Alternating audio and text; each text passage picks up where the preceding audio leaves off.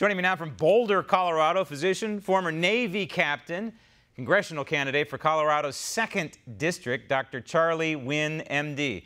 Charlie, I don't know. You can give me your opinion on it. I think this is classic fake news. It's going to be out of the news cycle by next week. You're former military. You have the Air Force Academy right down the road from you. Are you concerned that these calls to defund police will devolve at some point to defund the United States military? Not as long as we have Trump as our president. I feel pretty confident he's got my back. And so I would imagine, from what you just said right there, that you're pro-Trump on the, at least in the foreign policy perspective. Are you also pro-Trump along the border and domestically?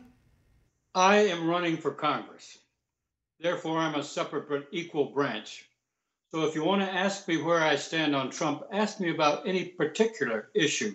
Where do I stand on Israel? Where do I stand on Iran? All right. Where I stand. All right. I got you, Doctor. How about the border? Where do you stand on border security and building the wall? Absolutely. You have to protect your borders. You can't have people just walking across the borders. If you need a wall to help do your job, then you build a wall. I think he's doing a pretty good job in following the law.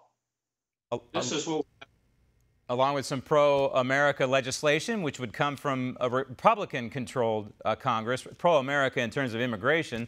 And right now, obviously, Democrats have control. You want to try and change that. The district that you're running in Colorado is an interesting one. It's the Boulder area. It's beyond that as well. It's kind of east of Denver, in case people don't know exactly where that is. This is median income, this district, of $80,000, relatively high, but it's plus Democrat, plus 9. It right now is represented by a guy by the name of Joe Neguse, who has a Liberty score of F0%. I was trying to get anything positive on this guy, Neguse, and frankly, Doctor, I can't find anything positive. His voting record is deplorable. He's a nice man. Nice guys don't finish too well in terms of the Constitution, though, do they? No, this is what we're talking about.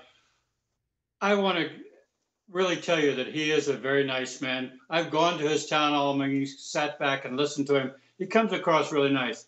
I can't believe anything he says, though. He's just reading out of a playbook.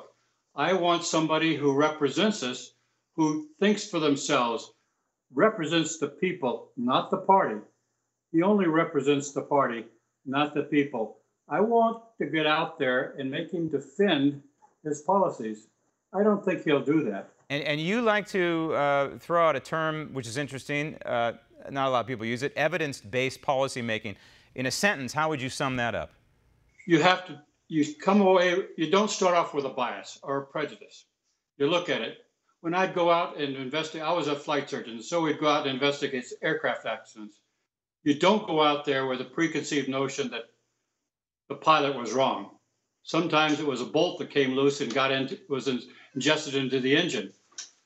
Start off by clearing your mind of any prejudice, then look at it. I don't think the Democrats I know do not do that. They start off with a bias and prejudice, their playbook. They start off with their goal and then they work backwards from there. It's classic Marxist socialist philosophy. Winn, that's with 2 N's, Winn for Colorado, F-O-R, winnforcolorado.com. If people want more information about you, primary's coming up. Big election, obviously, coming up in November. People want more information, it's winnforcolorado.com. Doctor, thank you. Want to see more videos like this? Click on the link below and subscribe to One America News on YouTube. And call your cable provider and kindly demand that One America News is added to your lineup. Call and subscribe today.